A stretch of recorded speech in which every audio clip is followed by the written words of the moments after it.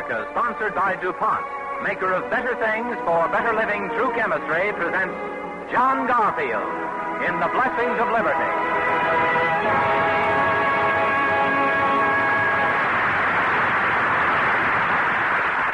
Before we begin our play, here's a suggestion for victory gardeners and factory workers. DuPont Protec hand protective cream acts like an invisible glove. Apply it to your hands before starting work.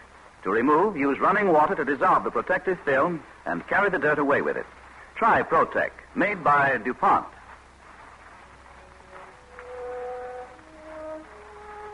We are a free people. The guarantee and contract of our liberty are simply stated and written down for all men to know and ponder. But words without deeds are barren. For what avail the plow or sail or land or life if freedom fails?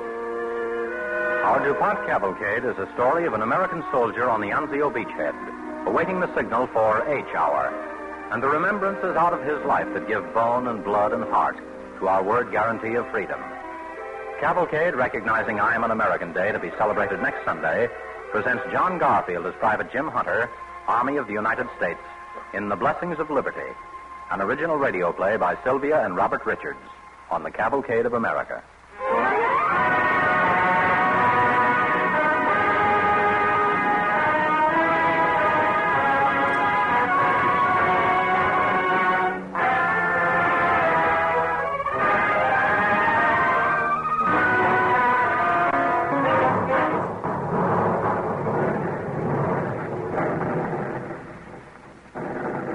I am Private James Manson Hunter, 25 years old, from Adams, Indiana. I'm waiting with my company in a stone farmhouse on the Anzio beachhead. It is almost dawn, and at 5 a.m. we will attack.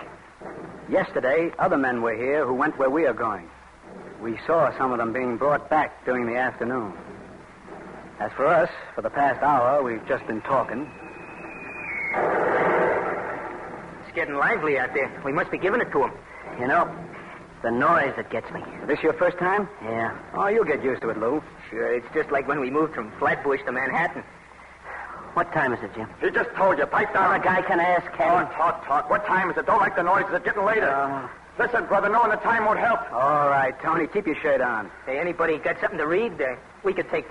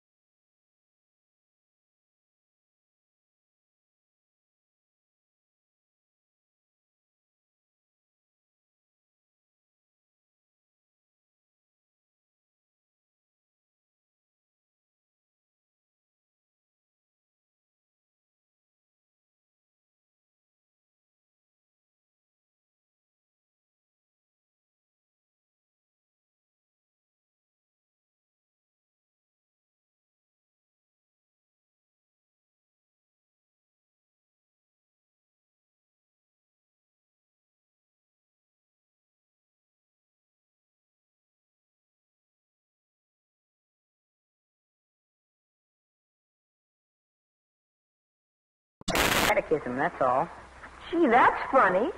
It is not. Yours is. Well, we don't do that. Hail Mary or catechisms. Don't you do any of the rest? What's the rest? Like Our Father who art in heaven? Oh, sure we do.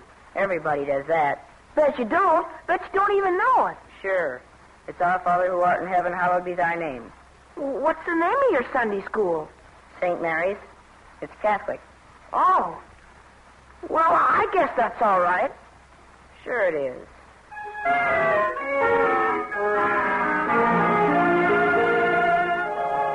It's a pretty big thing when you come to think of it that a kid can get to be 7 years old without even knowing that there's any difference of opinion about religion. In Germany or Japan, people have been killed for saying what we kids said that morning. And that's in the Constitution. Freedom of religion. I wonder what happened to Tom Malloy. He's in this, too, somewhere. He volunteered before me.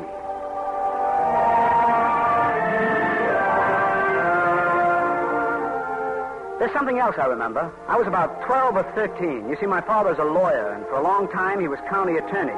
And he and my mother used to talk at supper time about what was going on in the town, and I just listened. Most of it was over my head. But one night, it was spring, I remember, he came home awfully worried. Is the meat too well done, dear? Huh? No. It's fine. You're not eating. You know, Anne, it's a bad business. I don't like it. Yes, but you have to eat. Jim, dear, elbows off the table. Oh, yes, Mom. Oh, what's the bad business, Dad? Oh, it's just your father's case, Jim. Is it about old Lady Parker, Dad? Please, Jim. What do you know about Mrs. Parker, son? Oh, gee, I know somebody killed her because she was a miser and had lots of money. Yes? And they caught the man who did it, and he had blood all over him, and he confessed. You see, Anne? Oh, it's true, isn't it, Dad? No, Jim, it isn't. Oh, gosh. Everybody says... Look, Jim, boy, I'll tell you what's true. Sure, Dad. Mrs. Parker was killed, and a man's been arrested. A man who's called a hobo. But he confessed. No, son, he's not confessed, and there was no blood. Oh, gee. You see, Anne, even in our home, rumors, threats, it's all over town. But, dear, they couldn't... Well, they won't. I'm sure... Listen. Oh, no, John. Maybe I can head them off. Oh, please, John, no. Dad, can I go with you, Dad? I have to, Anne. I have to try. Somebody has to stop them. John, you'll be hurt. Dad, let me go, too, please, Dad. Keep the boy here, Anne. John. Now, don't worry. I won't be hurt. Pray God no one is. Somehow I gave my mother the slip and followed. I don't know how, but I remember I felt some of the excitement of nights at the county fair. It took just a few minutes for me to get to the center of town. I met people going the same way I was. People who ran out of the side streets carrying axes, guns, clubs, and yelling. When I got to the jail, there was a big crowd, yelling and pushing. I saw my father standing alone on the steps of the jail. He was facing the crowd, shouting, "Wait! You've got to stop! There's a law!" Joe Ellis, what are you doing here? And you, Carl. You know this can't be done, not in this country. This man's entitled to a trial, to protection under the law. We got a job to do. I'm ashamed for you, for our town. If you do this, there's not a man or woman who... Suddenly, I couldn't see my father. The mob went forward, and I followed it. When I got to the steps, I found him. He'd been hit. There was blood running down his face, and he was white and dazed. Jim, boy, how did you get here? I followed you. Dad! Oh, poor boy. Don't cry, son. Don't cry. Oh, Dad, who hit you? You're hurt.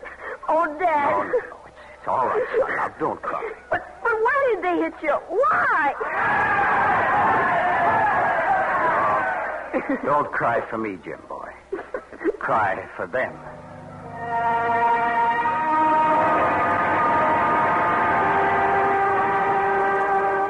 You see, my father was right. It wasn't just that a man got hung who may have been innocent. It was worse than that. For days afterwards, no one in that town could look anyone else in the eye. There was a sort of sickness, a feeling of shame. I don't think it will ever happen again. I think the people learned that night the same things we're learning now. It isn't enough just to have the laws of human decency written down on a book somewhere and call it the Constitution. You've got to make it work. No exceptions. I remember the summer I was 17, I got a job on a farm outside town. There was an old man there, a hired hand, a Polish fellow named Steve. I guess he liked me, and he had a lot to say, even if his English wasn't so hot. One early fall day, when there wasn't much work, I decided to go hunting. I was out by the barn cleaning my gun, and Steve hung around and kept talking to me. Oh, maybe you get rabbit, huh? I cook you. Well, sure, Steve. Sometimes. Yes, I steal them. You steal them? I thought you lived on a farm. Oh, sure. But in my country, everything belonged to the nobleman. The land, even little birds and rabbits. Everything. No kidding. Even rabbits. Well, how'd you catch them? Very hard. With traps. It is very good. You have a gun. Oh, no, this one isn't much. When I get paid here, I'm going to buy me a beauty. In my country, Jim, no guns. What do you mean? Don't they make them? Oh, make them, yes. For the big men who run the country. Oh, well, you didn't have enough dough to buy one. No. You see, they are afraid. Afraid? In America, it is your country. For everybody. So you have guns. Anybody have guns. Sure. Well, that's right. Over there, big men's country. They are afraid of me, of Steve, of the people. And so, no guns. I still don't get it. You are a young man, Jim. I see many things. Yeah? I see you can go shoot rabbit, not steal. Sure, but suppose I couldn't. And you can work hard, save, buy farm. That is good. Sure, if you go in for farming. Over there, you must farm. But on other man's farm, the nobleman. Gee, that's lousy. Well, why'd you put up with it? Why didn't you get together and change things? It looks easy, Jim. But in America, many people die so you can say this. So you can get together, like you say. Say, Steve, I wonder if... What, Jim? Honest? You didn't ever shoot a gun? No, Jim. No gun. How about it? Would you like to try mine? No, Jim. Oh, come on, Steve. It's fun. No. You go. I'm old man. Oh, you'd really like it. And, well, I'd like you to try. Why, Jim? Well, I sort of think you've got it coming to you.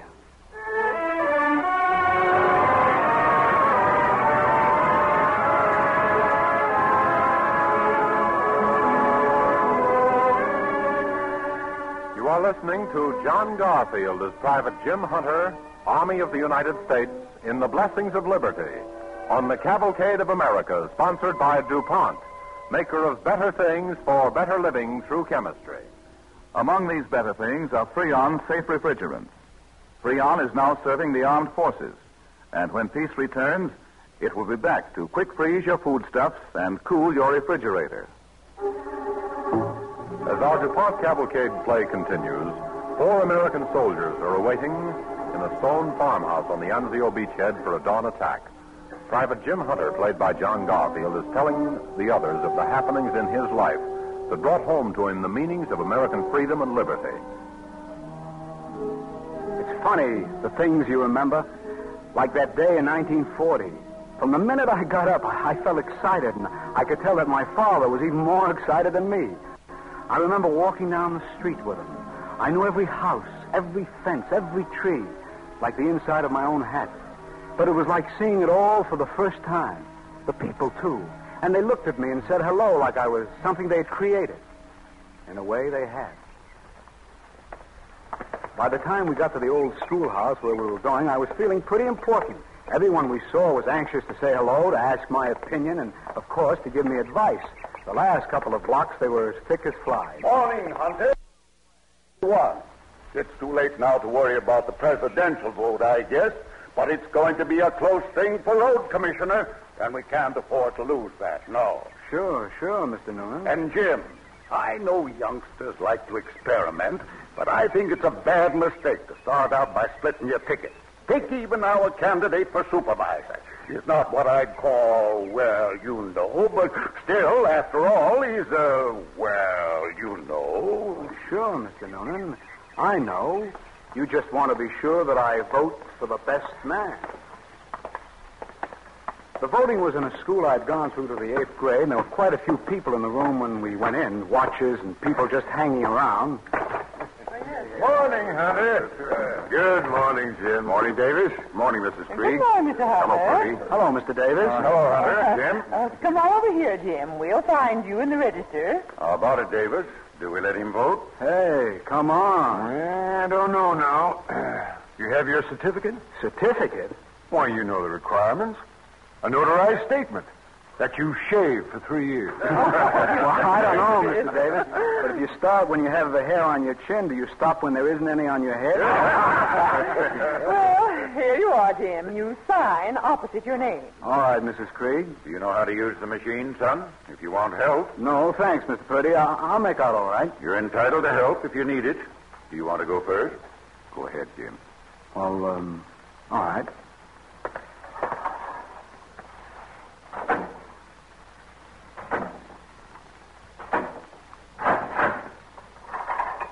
Your turn, Dad. Be right with you. Hello, Mary. Are you going to vote? You know I'm not 21. Whom did you vote for? Oh, the best man. Oh, don't be so cagey. I don't mind telling you how I'd vote if I could. Well, maybe that's why I won't tell you. I don't want to start an argument. So that's it. Oh, hello, Mr. Hunter. Hello, Mary. Well, Jim, I guess we'd better get along. Surprise your mother. All right, Dad. I'll see you tonight, man. All right. All right. Well, son. Well, Dad? Quite an experience, isn't it? Yeah, I guess it is. Yes. I always say that the voting booth is one place where a man stands alone with his conscience. I guess he does. Jim, just between you and me, who did you vote for? Well, Dad, just between you and me and my conscience, I voted for the best man.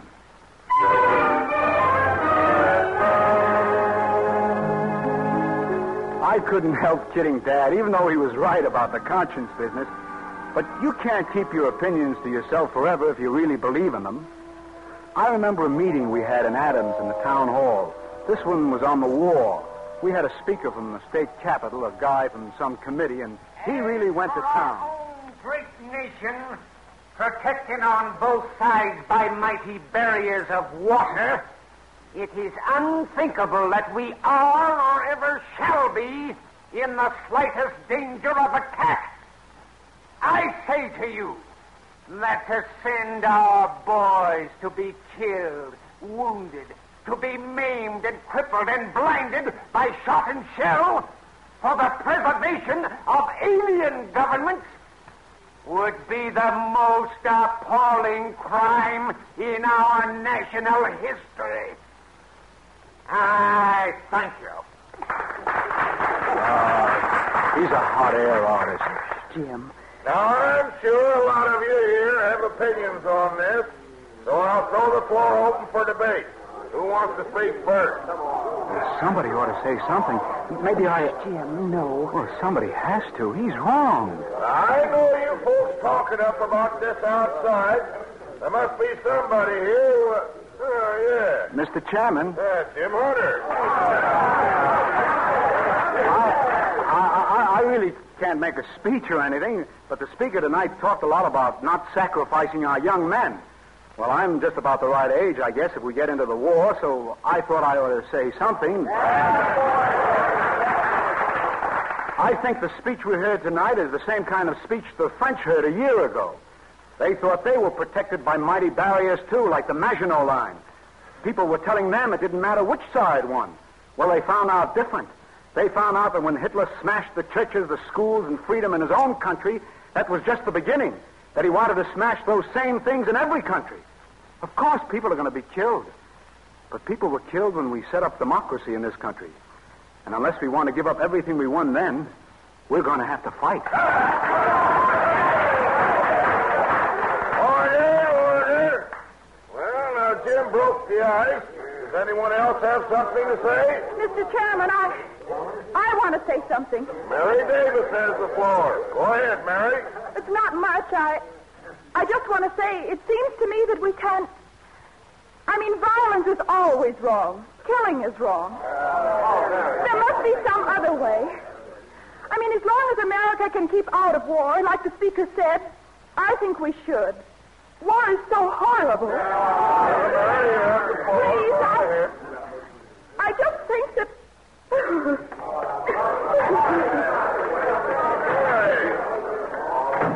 Poor Mary, they shouldn't have done that. I'll go out and talk to her. Yes. Order!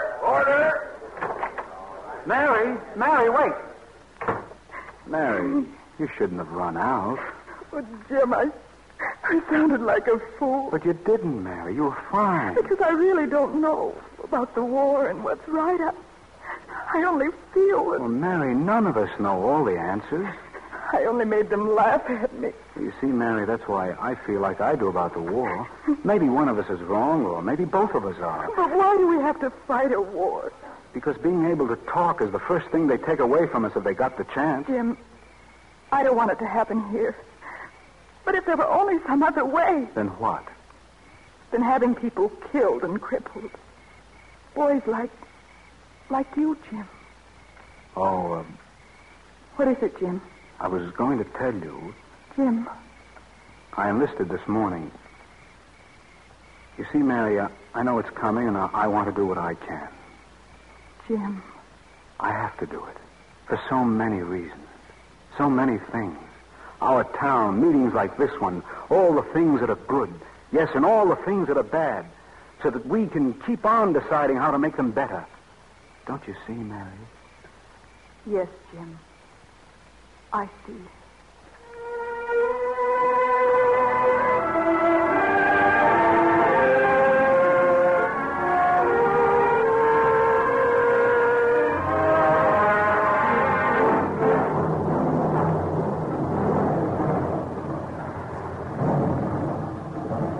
So we're fighting for 7 pages in the World Almanac. I guess I shouldn't have talked so much. I don't know. I think you got something there. Right, Tony?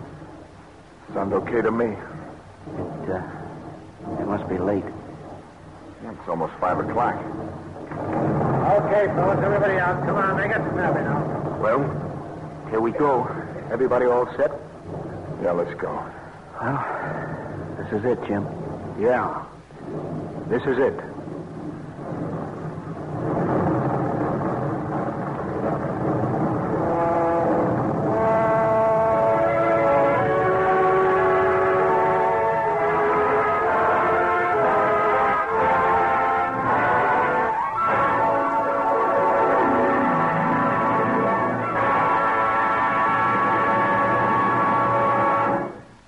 Thank you, John Garfield.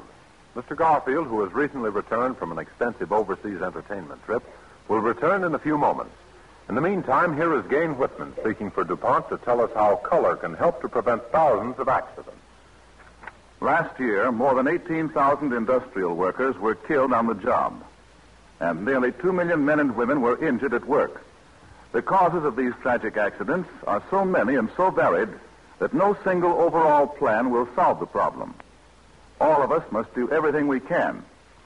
One suggestion made by DuPont will be of value, we believe. This is a standardized use of colored paints, a suggested method of highlighting danger points in factories with colors. The same color meaning the same thing in every plant. Color talks.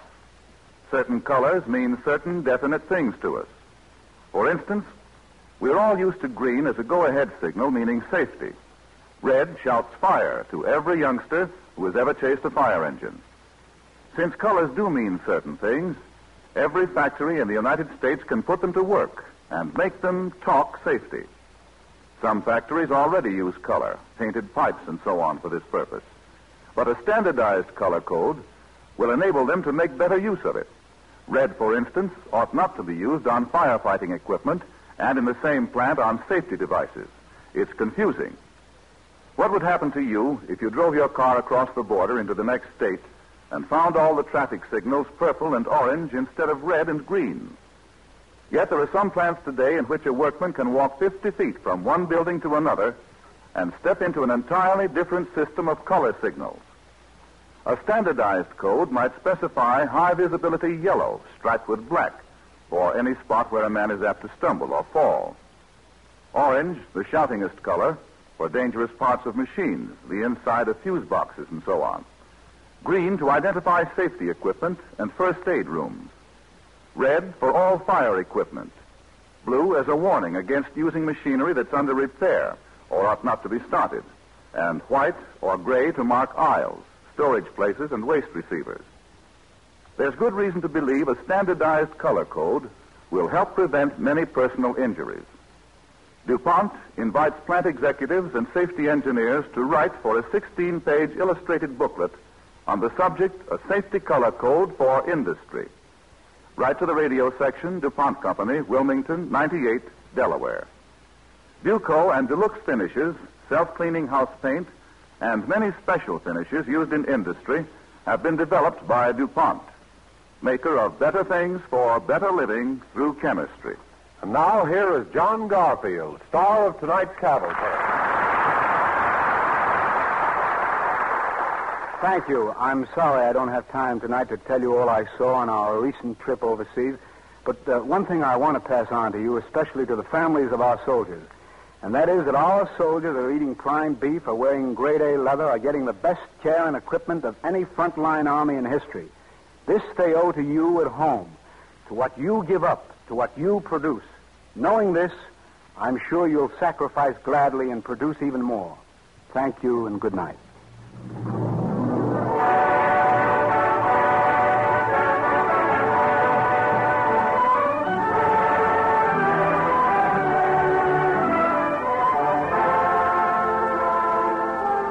Next week, DuPont presents Preston Foster with John Hodiak and Eddie Marr in A Ship to Remember, a saga of fighting men and their fighting ships.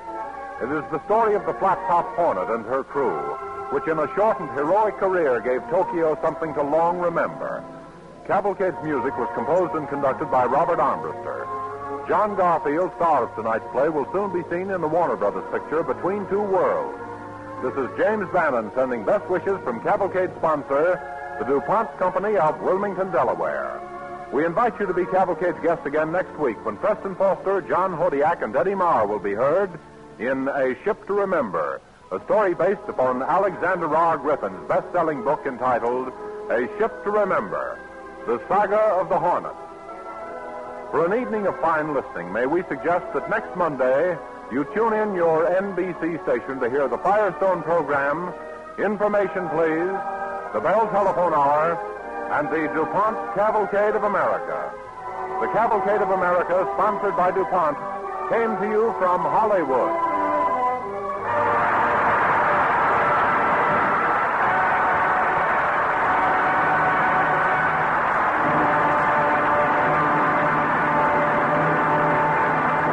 This is the National Broadcasting Company.